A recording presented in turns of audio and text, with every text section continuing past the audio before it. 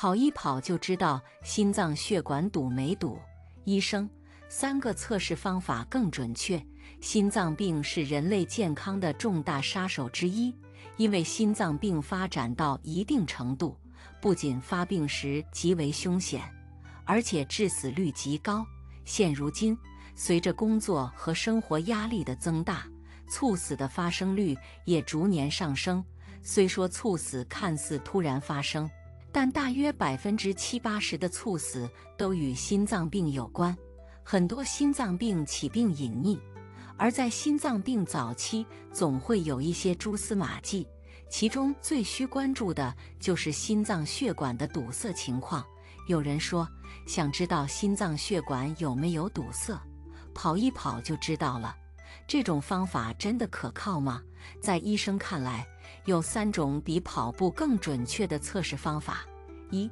跑步能测血管堵塞吗？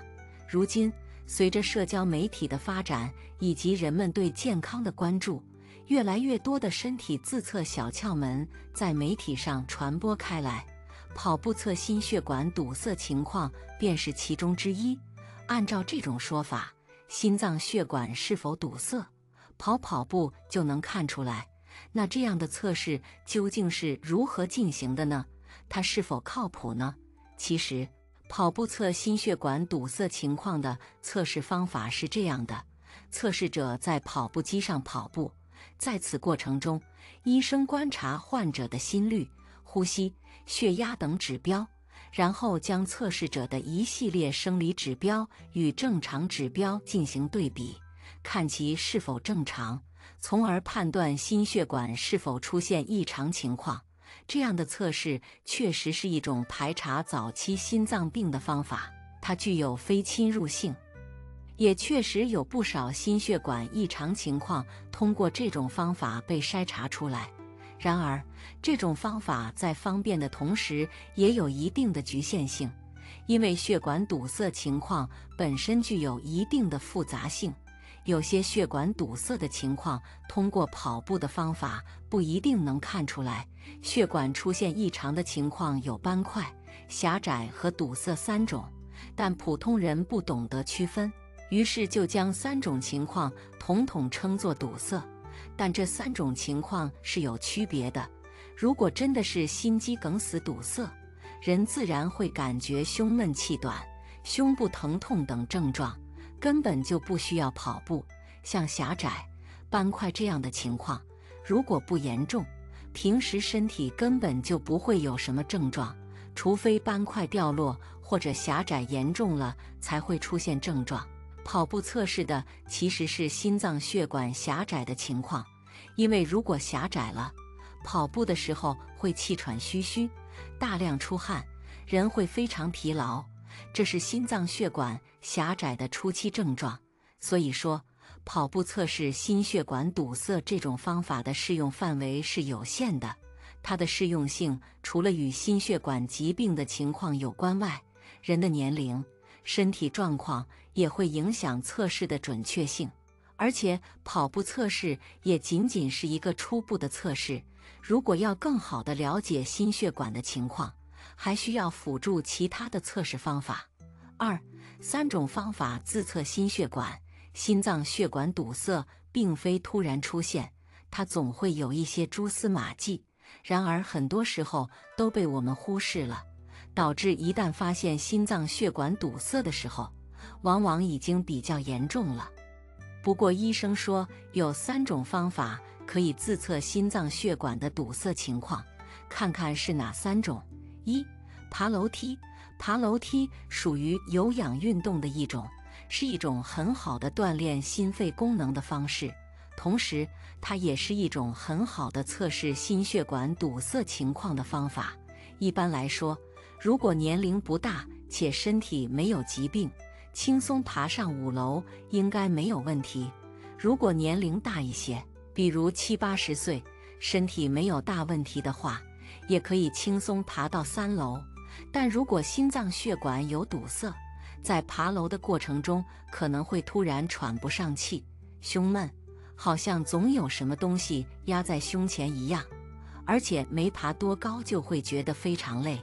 因此，如果从1楼爬到2楼都需要1分多钟，并且在爬的过程中胸部不舒服，就要引起重视了。不要一味地认为是体力差，这可能是心脏血管堵塞的表现，建议去医院检查心脏。2、提重物。现如今很多居民楼都安装了电梯，很多人习惯坐电梯上下楼，在这种情况下，也有自测心脏血管堵塞情况的方法，那就是提重物。中老年人都有在菜市场买菜的习惯，买菜后习惯于提着菜回家。在这个过程中，中老年人可以比平时稍微多提一些菜，进电梯看看自己有什么感觉。一般来说，多提一些菜，增加了重量，确实会有点累。如果心脏血管没有问题，顶多是觉得手脚和腰部比较累，休息一下就会好。但如果心脏血管有问题，就会出现头晕、胸闷气短的症状。也就是说，如果多提了菜，感觉胸部特别不舒服，头也很晕，就要警惕心脏血管堵塞的问题。3、快速跑2步。快跑2步这种测试方法比前2种要简单很多。测试方法就是先快速跑2步，然后停下来。人在快速跑2步之后突然停下来，心跳会加快，也会觉得稍微有点喘气。不过如果身体没有大问题，这种状况会很快恢复。但如果心脏血管有堵塞，快跑2步之后就会出现胸闷气短的感觉，而且要休息很久才能缓解。因此，如果自己出现这样的状况，就一定要引起重视，可能是心脏血管出现了堵塞。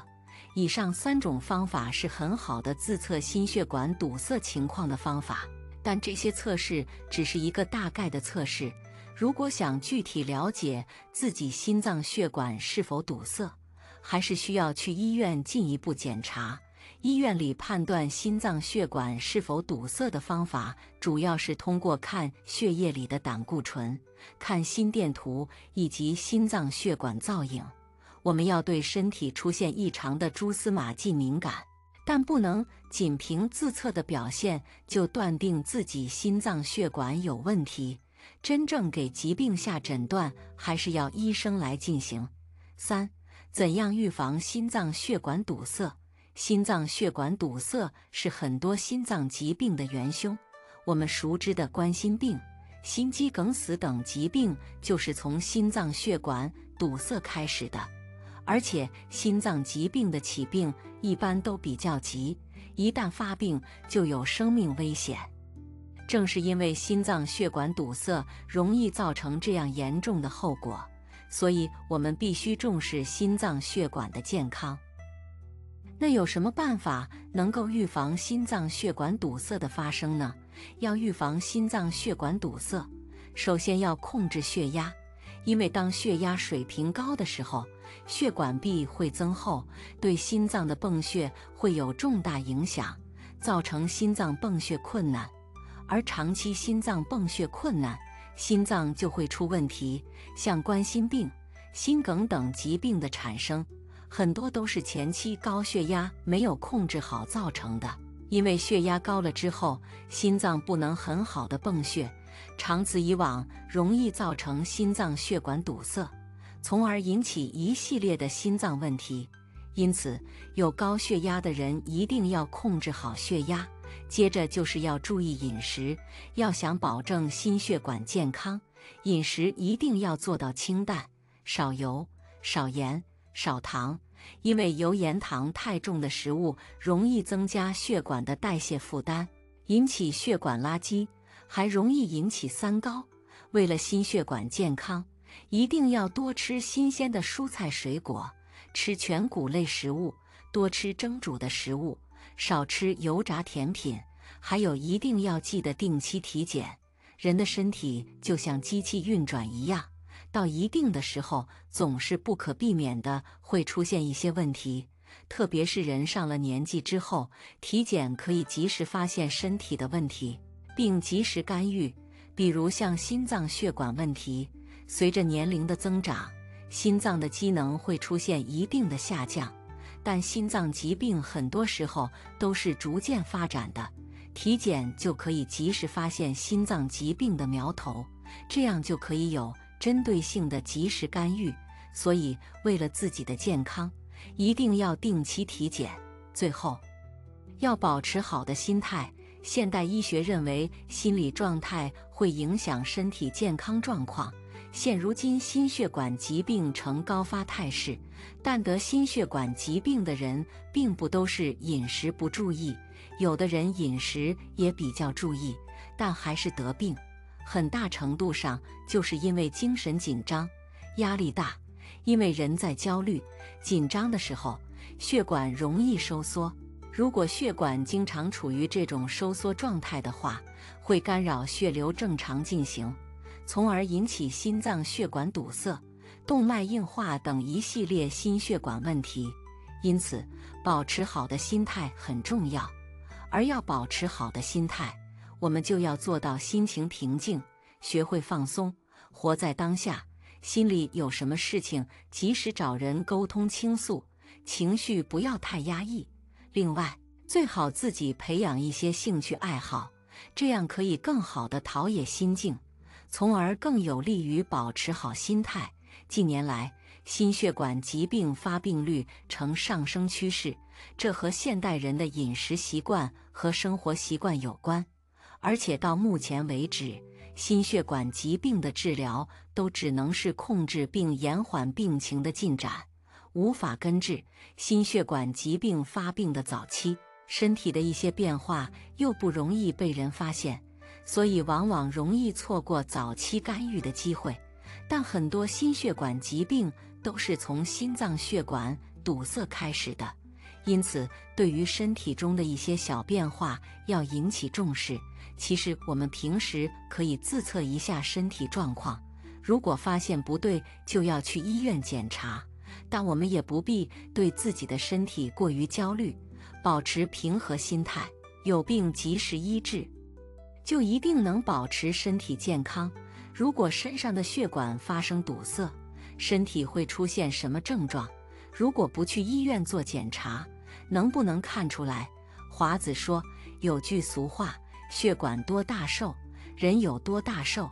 人体各个器官都依靠血管供应养料和氧气才能运转，如果血管出现问题，就会造成功能障碍，严重者会有生命危险。血管堵塞主要有两种情况，一种情况是动脉发生堵塞，一种情况是静脉发生堵塞，两者表现的症状并不一样。一、动脉堵塞的症状。引起动脉堵塞的原因很多，最常见的是动脉发生粥样硬化，硬化斑块持续增长，造成血管狭窄、堵塞，或是斑块破溃，诱使血小板聚集形成血栓，造成血管堵塞。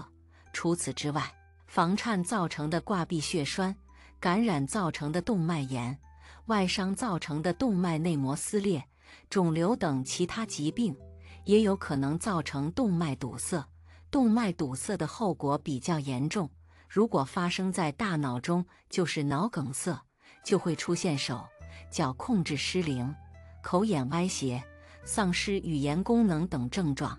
如果发生在心脏中，就是心肌梗死，会出现胸闷、胸痛的症状，严重影响心脏供血。如果出现在肾脏，会造成急性肾衰竭。如果动脉堵塞出现在消化系统，会出现剧烈的腹痛、腹胀，肠壁发生坏死，会出现便血。如果动脉堵塞出现在四肢，就会出现肢端发凉、脉搏消失、肢体无力等症状。二、静脉堵塞的症状。动脉堵塞较多见，静脉发生堵塞较少见。静脉堵塞主要是下肢静脉血栓，常见下肢骨折、外伤、久坐不动、肿瘤，或是服用避孕药等原因。下肢静脉形成血栓之后，会影响血液回流，会出现肢体的发热、肿胀、疼痛。如果下肢静脉血栓脱落，进入血液循环，就有可能造成肺栓塞，会出现胸痛、呼吸困难、卡血。如果肾静脉发生堵塞，就会影响肾脏血液的回流，会有腰酸、腰痛、血尿的症状，出现严重的肾功能不全。3、发生血管堵塞怎么办？对于血管堵塞，主要以预防为主，比如说针对动脉粥样硬化，可以使用他汀类药物，降低低密度脂蛋白胆固醇水平。只要把 LDL-C 水平持续控制在1.8毫摩尔每升以下，就可以抑制斑块的进展，并能使斑块缩小，增加斑块的稳定性，避免破溃。还可以使用以阿司匹林为代表的抗血小板药物，抑制血小板的聚集功能，这样即使斑块发生破溃，也可以抑制血小板聚集，避免激活纤维蛋白原，从而预防了动脉血栓的生成，对脑梗塞、心肌梗死都有良好的预防作用。有房颤或是静脉血栓的高危人群，体内凝血机能活跃，处于高凝状态，可以使用抗凝药物，抑制体内的凝血因子，避免血液凝结。平时增加运动量，避免久坐不动，也可以很好的预防静脉血栓的发生。对于已经形成的动脉血栓，如果发生在大脑、心脏，病情危重，需要迅速就医，进行溶栓治疗或是取栓治疗。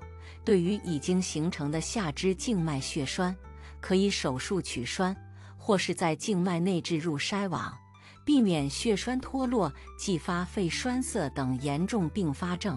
总结一下，人体的血管分为动脉和静脉，在不同的位置发生堵塞，表现的症状不同。如果出现了血管堵塞的症状，要迅速就医。有相关疾病者，要在医生指导下规律服用药物，预防发生堵塞。血管堵塞的祸首是什么？饮食是关键，劝你少碰5类食物。1、油腻食物。油腻的食物在平时生活中很常见，如五花肉、猪肘、油炸食物、烧烤食物等。这些食物味道的确不错，很多人也喜欢吃，但是这些食物往往比较油腻，含有较多的油脂和脂肪，吃多了不仅容易发胖，而且也容易带来各类心脑血管疾病。如果本身身体肥胖，血管不是很健康，那么在平时就更要少碰这些油腻的食物了，否则会成为堵塞血管的加速器，对身体健康带来威胁。2、甜点。人类对糖这类物质没有多大抵抗力，因为吃糖能够让人愉悦，从而会不知不觉多吃。而在市面上有大量各式各样的甜点出现，这些甜点不仅好看，而且很好吃，很多人会不由自主地爱上它们。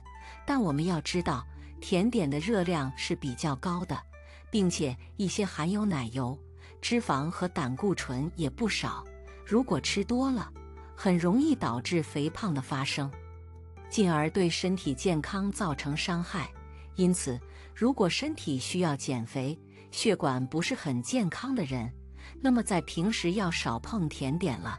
3、腌制食物。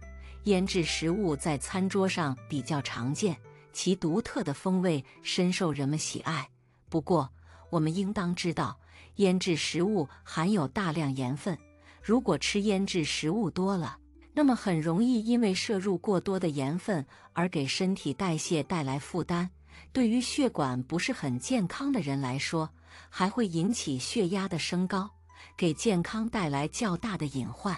因此，建议大家在日常的生活饮食当中要注意控制盐分的摄入，吃腌制食物的时候要注意控制量。4、动物内脏。动物内脏想必很多人比较喜欢吃，一些动物的内脏对身体健康有好处，能够带来一些想要的效果。但是我们也要知道，动物内脏当中胆固醇含量比较高，嘌呤的含量也比较多。如果心血管不是很健康的人，那么动物内脏还是少吃为妙。5、酒。说起对血管健康影响较大的食物，就不得不说酒了。在酒文化比较盛行的当下，很多人在餐桌上会喝下不少酒，甚至会喝醉到不省人事。而根据权威杂志《柳叶刀》的报道称，喝酒对身体健康是百害而无一利的，就算有也是弊大于利。酒当中含有酒精，这种物质会对我们的消化系统、代谢系统、血液循环系统、神经系统都会带来影响。如果摄入酒精越多，就会对身体造成伤害了，这是值得我们注意的。其中，酒精会损伤血管的内壁，容易使得脂类物质在血管壁上堆积，时间久了就容易诱发动脉粥样硬化斑块以及血栓。因此，在平时饮食当中，能够少喝酒就少喝酒，千万不能喝醉，不能摄入过多的酒精，否则对身体的伤害是比较大的。